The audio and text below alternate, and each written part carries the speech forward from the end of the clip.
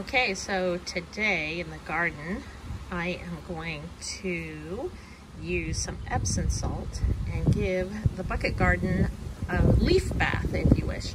So Epsom salt, magnesium sulfate, is awesome for plants, and it gives them a boost. It can help in your seed starter, lots of things. Who knew something that I love to take a hot bath in after working out hard, or just to relax, could also be something great for your garden.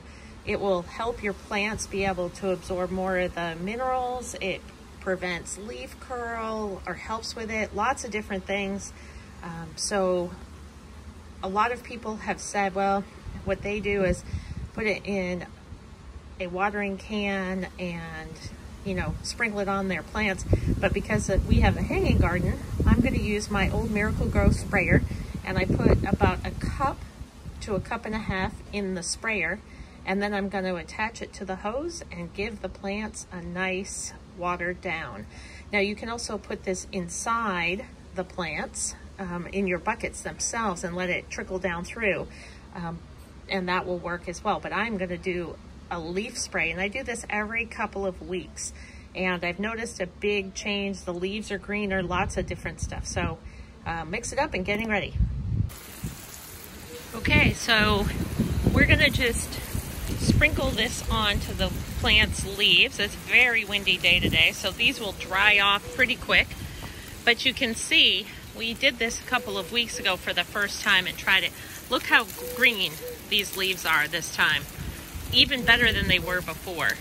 So we actually are putting this on all the different plants, and for any of the buckets that are down low enough, I also put it into the bucket and then also sprinkle it on the leaves. And I'm just amazed at how green the leaves have gotten on all the different plants. And the tomatoes are starting to come in nice and red. Look at these. Aren't they great in the clusters? How great is this? So every couple of weeks, we're gonna give this a shot.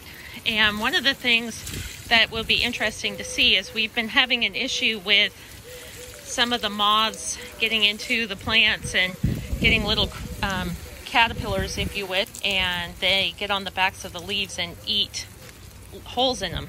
And since the magnesium sulfate, or the Epsom salt, is actually a salt, when it's sprayed on, let's see if it helps with getting rid of some of the bugs as well. So it'll be an interesting experiment, as we've been having all through the year in the bucket garden, and see how these turn out. But I have noticed a distinct difference in the last couple of weeks after using this. Look at how green they are. Sorry, this is just awesome. And it's just an inexpensive Epsom salt in a sprayer. Not the perfect ratios maybe, but it seems to be working really well for my plants, just coming right out of the spreader. And because I have so many, it would be hard to do it with just a little bucket, and especially with the raised ones that we have.